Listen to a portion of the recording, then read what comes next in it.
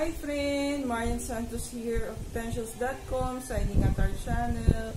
Have a great side to everyone. Don't forget to attend online mass, pero kami nag-physical mass na kami for 2 Sundays during the second GCQ, part 2 GCQ. So yung Didache reading natin today is carry through. Ang Bible verse niya is from Ezekiel 18, chapter 27 to 28. But if the wicked turn from the wickedness they do, and do what is right and just, they save their lives. Since they turned away from all the sins they committed, they shall live, they shall not die. So si Orange Garcia yung nag-write ng story today. So yung story niya is she was a drummer daw, and she enrolled in drumming lessons para mahon pa yung skill niya further. So, yung teacher niya, meron tinuro sa kanya. Sabi yung teacher niya, start low but learn fast. So, kumbaga, we don't have to be in a hurry. But, pag nandun na tayo, when we have our breakthrough, kumbaga, kailangan maging ano rin tayo, yung comprehension natin, lawakan natin, para matuto tayo, di ba? Never matters how we start in life. So, kumbaga, maybe we were born in circumstances na we are not provided well, baka mahirap tayo, but let's not give that as an excuse para hindi tayo umasenso. Or sabi nga, di ba, we may be born poor, but kasalanan mo if you die poor. Kumbaga, hindi ka nagsikap or hindi mo tinake advantage kung ano man yung opportunity that your family or God has given to you.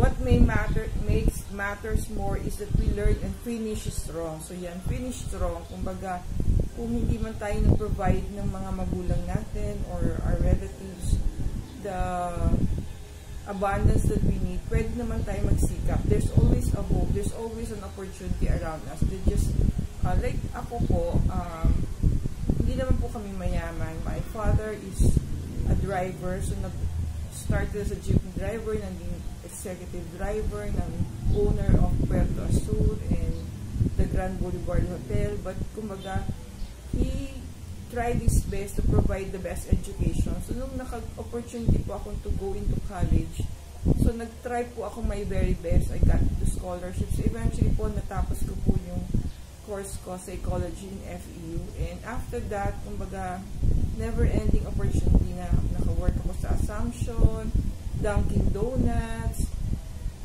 So, kumbaga, there are so many opportunity there. Kahit yung sa personal life ko na, kumbaga, I was already with Dunkin', pero parang you need further opportunities para sa needs ng mga children mo. So, I went into sari-sari store, gift shop, kung ano-ano po yung pinasok ko, just so to provide for the needs of our children. There's a lot of opportunity. Huwag lang po tayo magsasawa and always ask for God's assistance po.